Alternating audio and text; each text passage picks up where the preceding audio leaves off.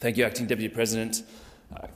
Many Canberrans have seen the news of another building company facing financial difficulties, and I want to raise the urgent issue of security of payments for subcontractors and their staff.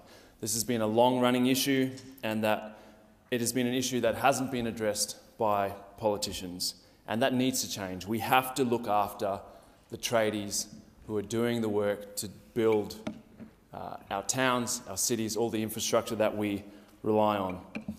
John Murray produced his report in 2017, and we've seen no action from either side. Subbies, at best, can write off these payments that they were meant to have as losses.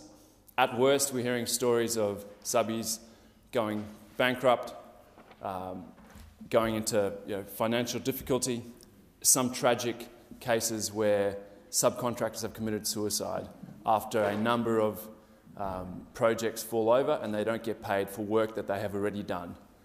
Tradies have the right to be paid for work that they complete on a building site.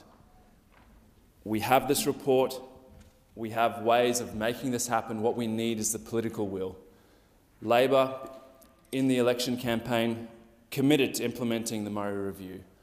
And I would really like to see this progressed and see this happen, because tradies cannot continue to be on the end of payments, to be the ones that bear the brunt of building companies going under. We can't continue to let this happen.